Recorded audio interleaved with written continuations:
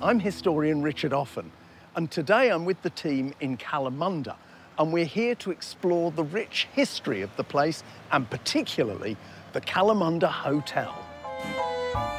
The stimulus for the settlement in the area, which is now the Shire of Kalamunda, was provided by the vast Jarrah forests of the Darling Range. As the timber began to be harvested, settlers began to move into the area. In 1901, the town of Kalamunda was laid out, and the road parallel to the recently built railway line was named Railway Road and designated the main town street. Now, every town needs a pub, so it's not really surprising that the second brick building in Kalamunda was this one behind me. The pub opened in June of 1902 and was described by the local paper as being quiet, clean, comfortable, and with an excellent table, which means the grub was good.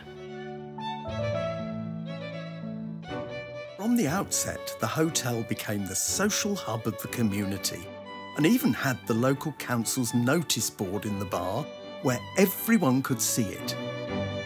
In the early days, they even used to have log chopping competitions out in front of the pub, and these were sponsored by the landlord, Charles Hummerston, who I think knew where good beer sales came from. Passengers on the trains at the station opposite the hotel also used to benefit from the hospitality of this place when the engine had to have a refill of water.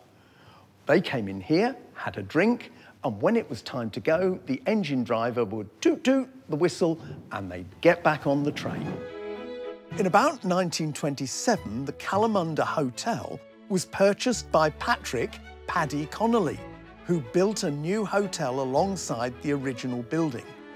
After the new hotel's opening in 1928, the combined buildings could accommodate 50 guests.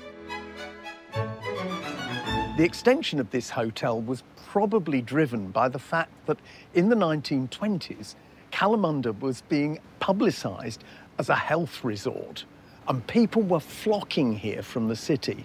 And of course, the Kalamunda Hotel was the place to stay.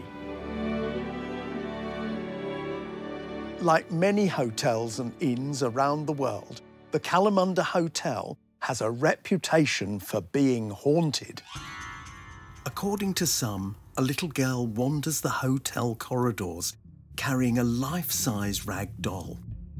It is also said that Paddy Connolly, always one for the ladies, managed to get a young woman pregnant.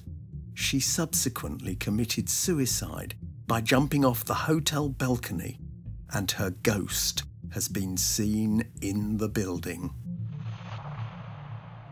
Today, the venue is locally run and dedicated to providing good quality food and service.